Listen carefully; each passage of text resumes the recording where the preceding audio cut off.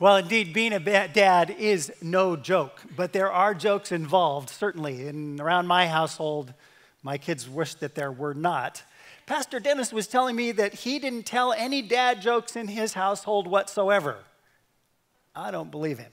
It's just wired. It's something that we can't help but doing. Whew. Happy Father's Day.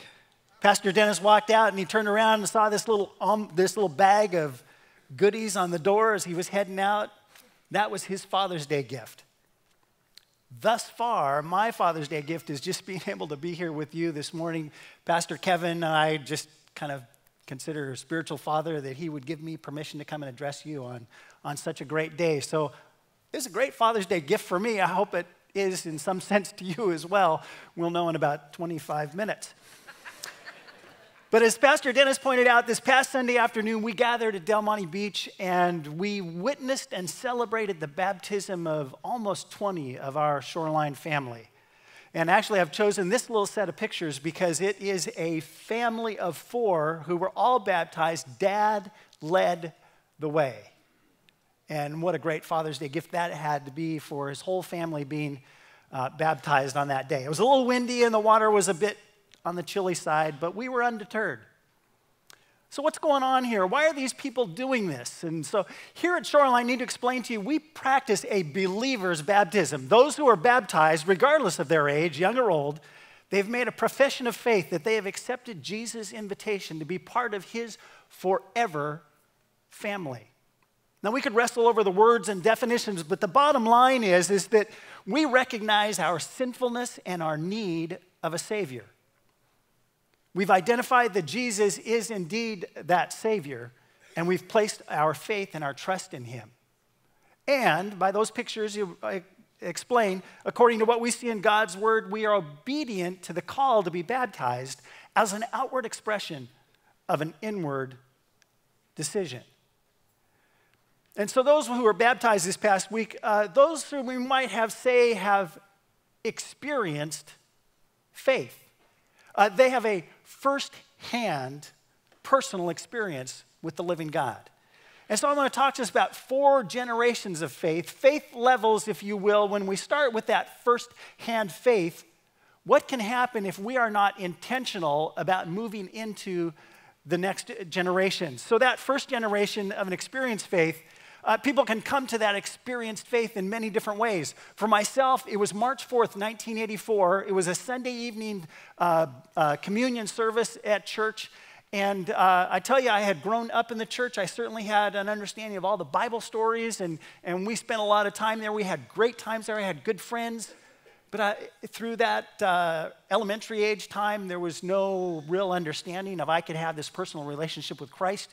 As a middle schooler and a high schooler, I wasn't found around church at all. When Barb and I got married, we turned back to the church and we got a better understanding. We connected with a church who was really salvation-minded, and they taught us, and I got it, but I didn't get it until March 4th, 1984, when that particular evening I knew that Christ died for me and wanted that personal relationship with me. And that started for me, if you will, an experienced faith, not depth of experience. That comes after years and years and years, and he's still working on me and has a long way to go, but by his grace, he continues to shape me and mold me in the man that he wants me to become. But that first generation of experienced faith are those who have personal trust in Jesus as Savior and Lord. So when you are a household of an experienced faith, then the next generation comes along and they automatically assume an inherited faith. You're born into a faith family, and you may go to church, you may go to Sunday school classes, you may learn all of those stories, you may have good friends, and may be great times and all that, but you may never move to that point where you make a personal faith decision. Well, let's just chat about that for a minute. When you're born in the hospital, that does not make you a doctor. You're born in the garage. If that took place, it would not make you a car. So being born into a Christian family does not make you a Christ follower necessarily. You've inherited your faith, and there needs to be a move back to that first generation of personal experience faith. Likewise, if you happen to be born into an inherited faith household, then you are more than likely to adopt what we might call a convenient faith. It's the place where you go, you rely upon the church, or the place you go to be married. It's the place you go to celebrate or mourn the loss of a life, marry and bury. So they're like these booking things that happen in adult life. It's the place you go because you're supposed to attend on Christmas and Easter, and those are the right things to do. You might open your Bible occasionally and looking through some things, but you attack your faith from a matter of convenience. And when tough times come, when trouble comes, when crisis arises, you run to the church because you just kind of innately sense that you need to run to God and have him help you out of this, kind of a foxhole faith, if you will. But when crisis is averted and things calm down and situation is smoothed over, it's kind of back to business as usual. And so faith becomes a matter of convenience. Your connection to God is convenience and crisis. So, if you are born into a convenient faith, household that is a convenient faith, if we understand that being born into a household of convenient faith, then there's a pretty good chance that faith for you will become a nuisance. It's that thing I have to do on Christmas. It's that thing I have to do on Easter. It's the thing we have to do at these particular points in our lives. And more than likely what happens is that on Sunday morning, mom and or dad are dressed up and have their best foot forward. But from Sunday afternoon to Saturday night, it's anything but a faithful household that you live in. And so as you look at that, you say, this is bogus. There's nothing to this. I'm out of here. And you check out. And those times where you do have to come, you show up on Christmas Eve and you can see the mental eye roll that takes place in people sometimes as they come in, where they are, if not physically dragged in, they are emotionally dragged in by mom or dad or some family member or friend that says, you got to come to this thing. At worst, it can be that they just walk away from faith in spite of their fathers.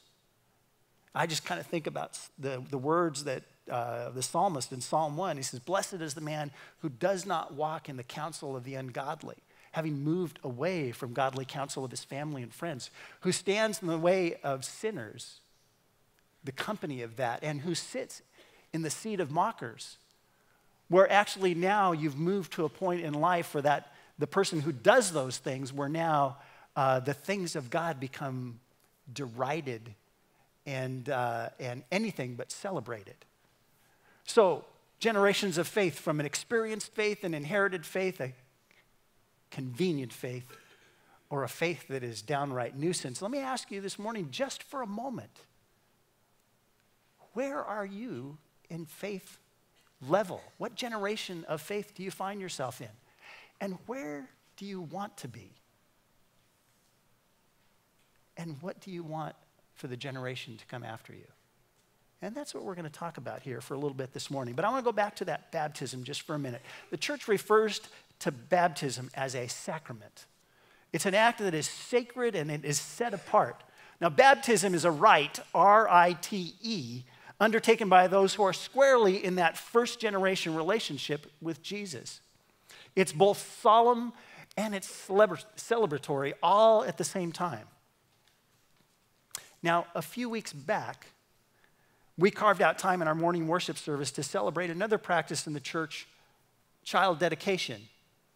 It is not a sacrament, but rather it's a time that we ask God's blessing on the child and God's empowering and equipping upon the parents as they point their child in God's direction. And the decision to become a first-generation believer is squarely on the individual, the next generation after every first-generation believer. But moms and dads both have opportunity and responsibility for grand impact upon the next generation. Now, if you happen to be at the third service a couple of weeks ago, you would have witnessed the dedication of Rowan Timothy Curtis Pack. Just before we went downstairs to be ready for the dedication, come out from the back here, I asked Jesse and Angie if there was any significance to the name Rowan. That's an unusual name. I don't know any other Rowans. In fact, and if you're old enough, the only Rowan probably you know is Dan Rowan and Dick Martin. And, well, that doesn't bring up anything that seems godly. But anyway, I asked about Rowan, and they said, nah, we just like the name. But the name Curtis, however, did have story behind it. And it all started with this little girl. I caught up with Jesse earlier this week, and I wanted to talk to him a little bit more about this, and I'd love you to check out our conversation. It'll be here on video. Hey, so Jesse, a couple of weeks ago, we dedicated Rowan Timothy Curtis Peck. That's right. So tell me, there's a little story behind Curtis. Tell me about that. So let's go all the way back to the beginning. My great-grandmother on my dad's side, so my dad's mother was a poor orphan named Marie. He was fostered by a man whose name was Curtis, and brought her up to know the Lord. She wasn't a believer before then, but this man Curtis basically introduced the gospel to my great-grandmother. So she in turn named her firstborn son, my grandfather, after this man. So his full name was William Curtis Pack. My grandfather was a pastor basically his entire life as an immediate consequence of the faith that was handed down to him by his mother, who was handed to her by this man Curtis. He had a number of children. His firstborn son's name is Danny Curtis Pack. That's my uncle. Danny had no sons of his own, so my father named me his firstborn son, Jesse Curtis Pack. So that's my full name, Jesse Curtis Pack. And so when I became a father to a son a few months ago, it was my pleasure to hand on the name to another generation. So I named my child Rowan Timothy Curtis Pack, Curtis obviously being the family name, honoring this man who introduced our family to the faith, and Timothy in honor of his grandfather, who helped propagate that strong legacy of faith in my family that I'm happy to be a part of. Tell me, when did you first discover the significance of your middle name? It was one of those stories that I grew up with, and you know when you're a kid and you probably don't give these things the kind of weight that they deserve. Like when you hear the Christmas story as a kid, or you hear the Easter story as a kid, you're just like, yeah, that's how it went. So it's sort of, I think it's something that has become more special the older that I've gotten and the more that I've meditated on the consequence of that man's actions in my life and in the life of my family and everyone that I know. How do you see the impact of the weight of that? What has that meant to you personally from a faith standpoint? The weight of it is, it's a good weight, I guess. The Bible talks about how a good name is more precious than silver and gold. And so I think having a name that is so meaningful is it's sort of a lot of responsibility in some ways, I guess, but it's also just a real blessing to know what I'm connected to by consequence of that name. Well, we certainly celebrate Marie's foster dad, Curtis, right, and the impact that he's had upon a generation of Packs. Absolutely. Yeah. Thanks. Sure. Well, the Packs are bent on continuing this legacy of faith that was launched by the faithfulness of a foster father who made sure to point his temporary charge to her heavenly Father with very long-term result. So with our remaining time this morning, I'd like to offer up what I might consider to be 4 faith levers, principle for living purposefully predisposed to pass on our faith. And I just need you to know that this is not just for moms and dads. Who's the next generation in your sphere of influence? Is it a niece or a nephew? Is it a grandson, granddaughter? Maybe you've got a small group and one of the families has got kids in that and you have opportunity for life touch upon them.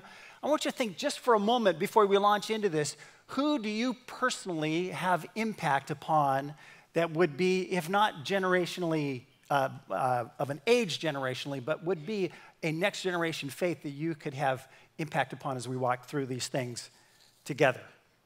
And allow me to give credit to Kurt Bruner from Home Point Ministries for his insights into these categories as we explore these 4 levers or 4 principles for passing a first generation faith on to the next generation. Well, as we saw in the video, the Packs have a legacy of faith way behind them and intend to continue the legacy of faith into the next generations. And legacy, indeed, I think is a faith lever, and it's also a biblical mandate. The book of Deuteronomy records an extended conversation that Moses has with the nations Israel as they're poised to enter the promised land. And at least 3 times, Moses' admonishment goes something like this. Listen up, I'm going to give you God's rules for healthy living. And I'm going to remind you of his provision up to this point. Don't forget what he's shown us. Don't forget what he's told us. And whatever you do, don't forget to tell your children. Now, in chapter 4, he says it like this. It's here on the screen. He says, be careful and watch yourselves closely so that you do not forget the things your eyes have seen or let them slip from your heart as long as you live. Teach them to your children and to their children after them. Now, about 400 years later, the psalm writers are active, and one of David's choir directors includes within his body of work Psalm 78. And in it, he makes clear the concept of legacy and generational responsibility, and he puts it like this. He commanded our ancestors to teach their children so the next generation would know them, God's precepts and laws, even the children yet to be born, and they in turn would tell their children. Now, I believe that in this passage, we're looking at least 4 generations here. The ancestors are generation 1, and he's talking about the generation that Moses addressed way back in the book of Deuteronomy. The second one is their children, generation 2. The next generation, we could consider that to be the same group, except it includes the children yet to be born, which implies a 3rd generation that we're talking about here in this passage. And that 3rd generation, would in turn tell their children, generation 4. But it's not just for information's sake that the psalmist says this needs to be done. He declares that this would lead to action on their part, and so we need to look at the next verse that comes along. They would put their trust in God. They would have heart knowledge, and they would not forget his deeds. They would have head knowledge, but they would keep his commands. There would be action points with their hands, the living out of their lives. So I see this legacy principle as being predominantly a personal thing. I think it starts with us afresh with each new generation as we make sure that we're in that first generation of experienced faith and that we have personally made that move into a relationship with Christ. Only then can we even begin to live out under the promises of God and the power of his provision for us and begin to think about moving it out beyond there.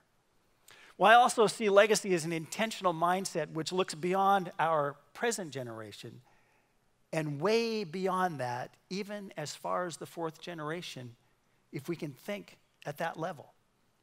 So grandparents, this is a great time for us to recognize God's challenge and charge to us to reach beyond our immediate next generation and look down the road and down line for generations to come. I don't see legacy like in this quote I read in yesterday's newspaper in one of the puzzles. It said, a father is a man who expects his son to be as good a man as he meant to be. But rather, in my 9 years at Shoreline here, legacy mindset and mission has been modeled for me in 2 of your pastors.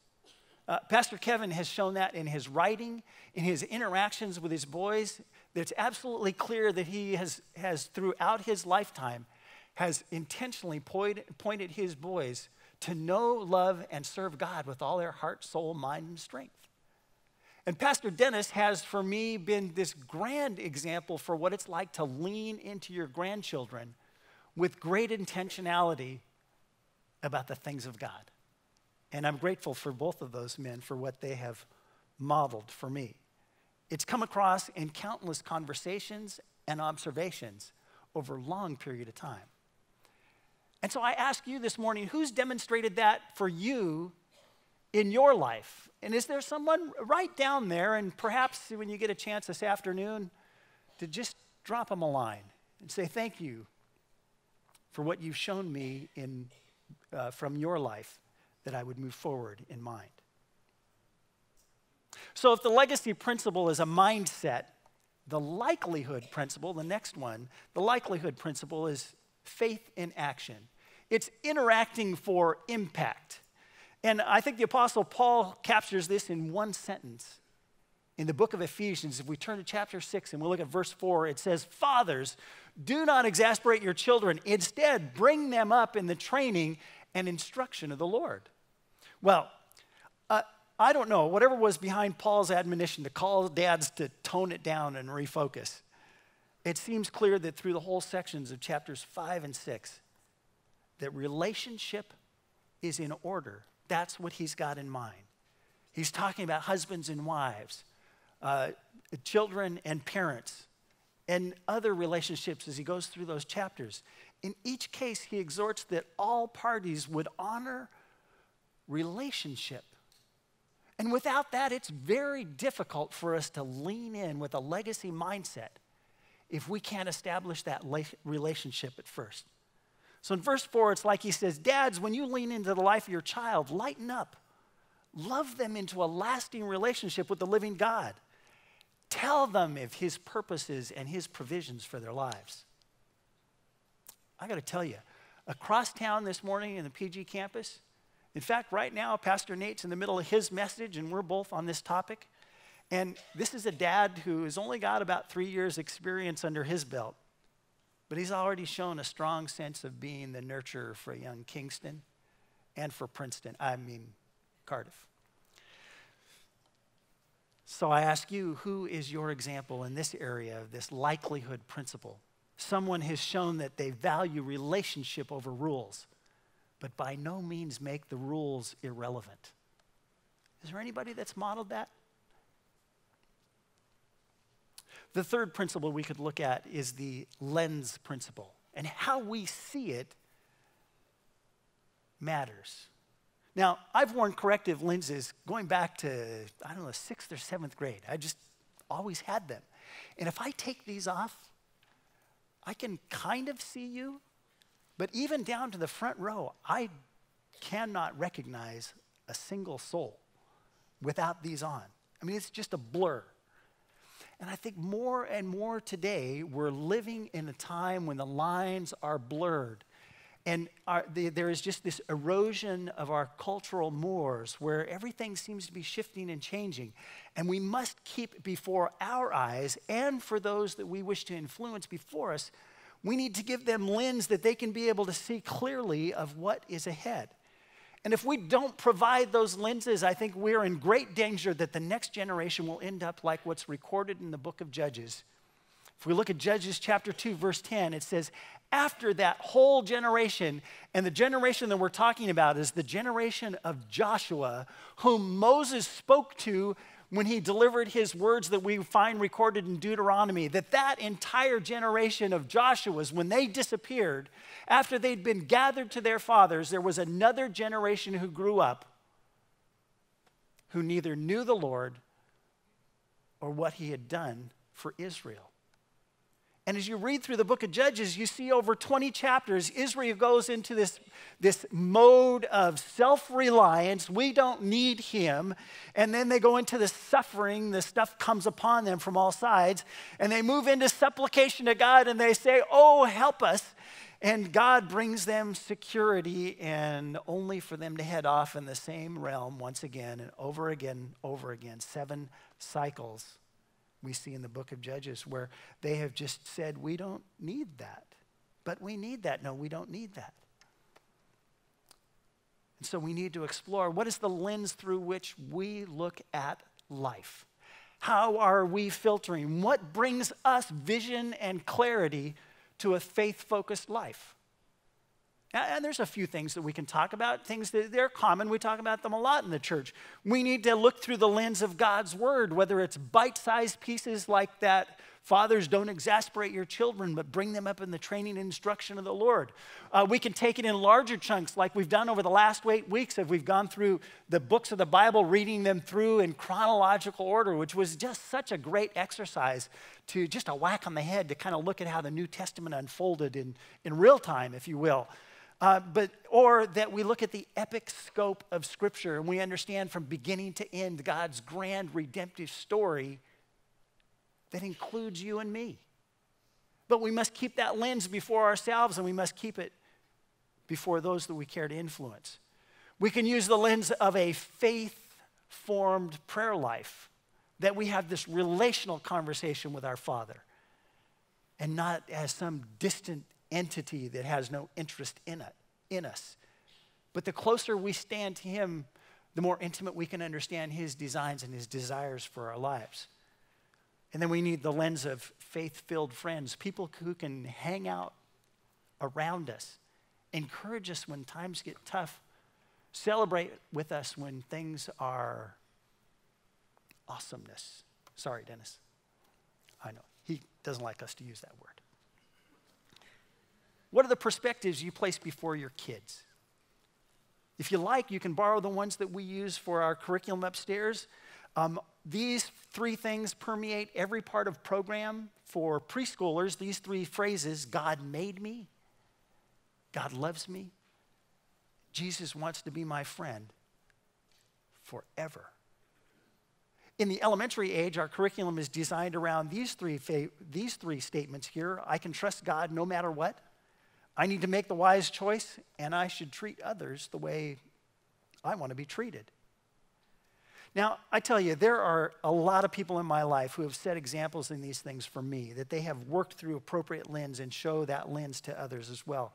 But there is none who has been as solid and systematic in this as my friend and coworker upstairs, Carolyn Leachy, who is our preschool director.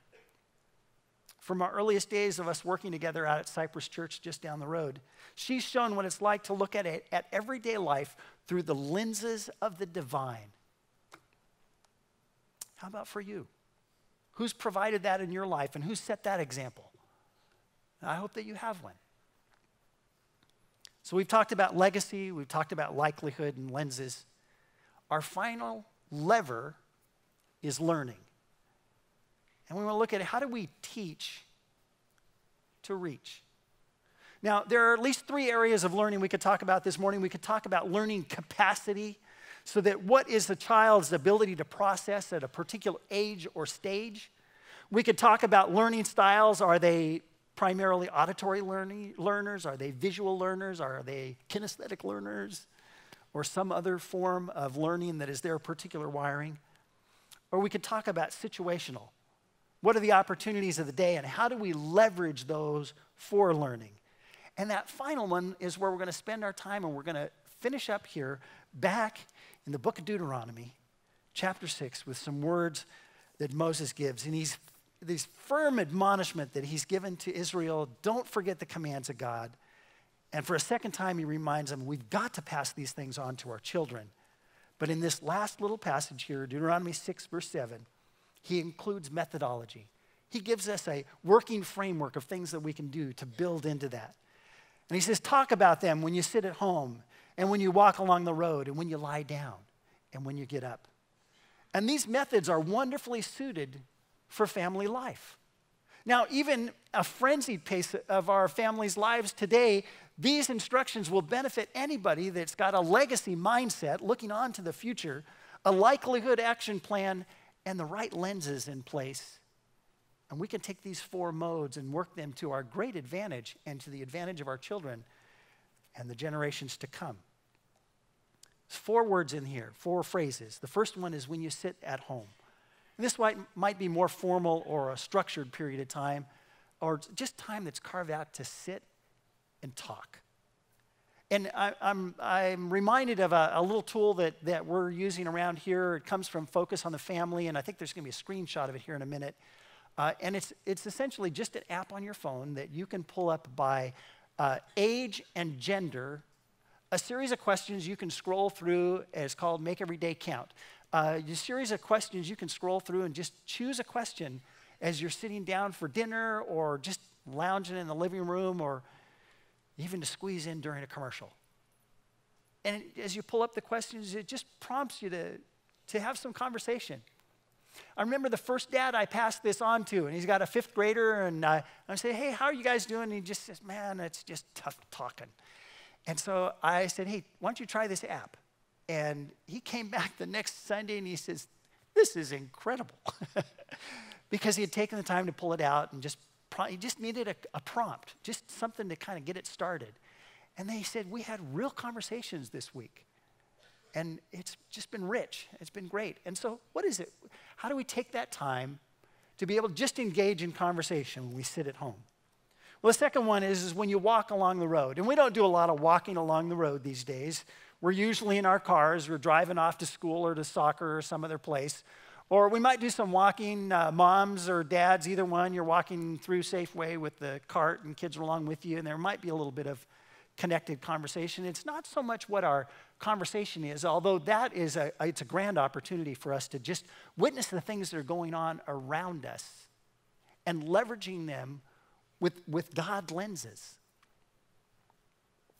I hope that it's not like what I witnessed the other day in Safeway. I went to do some shopping for my parents, and it was a Friday morning. It's about 9:30, and I'm walking through the aisles here, filling out the baskets, and there was a dad and his 2 boys, and they're just having a great old time going up the aisles. And as I worked my way from one side to the other and back again, because I don't shop that much and I don't know where anything is, so I'm trying to find things. He was kind of in the same boat.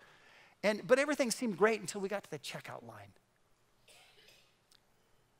9:30 in the morning, not a lot of shoppers, but the line was 4 deep and 1 checker.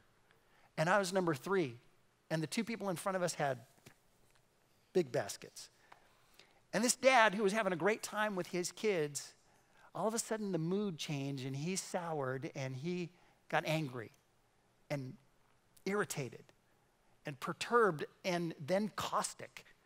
And he began to say things in the presence of his kids that, oh, I hope that none of you are talking like that in the presence of your kids. And the lens and the filter and what he was giving those kids as they were trying to get through the line at Safeway, what is the legacy that he was leaving for them that they find to be their norm? What is their normal?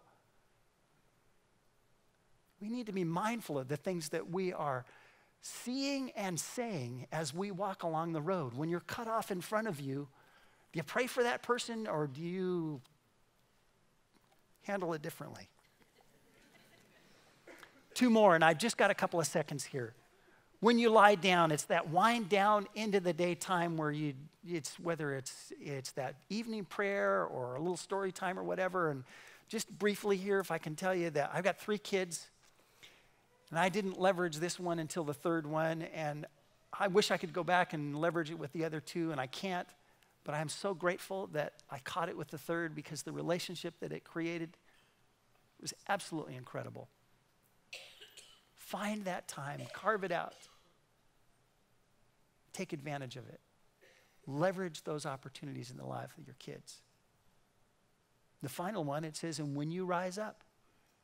And what a great day for us to start their day, sending them off with a God perspective, hand a blessing upon their head, hoping that they will go out, recognize that the God who loves them beyond what they could think or imagine is going to guide and direct them through the day.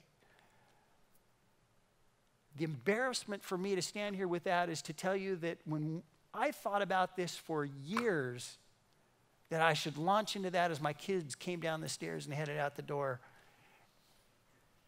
and I never did it.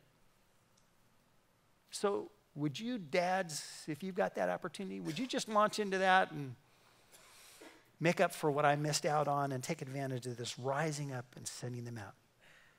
But in these things here, sitting at home, walking along the road, lying down and rising up, the key here is that we're leveraging situations to savor the love of the Savior, to sync up our activities to his service, and to sense his presence in every situation. And let's remember that faith starts afresh in every generation. Let's do our utmost, whatever we can, to move our kids and our grandkids and our neighbors' kids, and any other kids God allows us to have influence on, into a first-generation experienced faith. He'll be pleased, he'll be honored, and he'll be delighted that you work together with him in that. Let's pray. Father, I pray that you would find that we would be families who are leveraging faith with a legacy mindset and a likelihood action plan and lenses of godliness that we look at life through, and times of learning that makes an impact on those who come after us.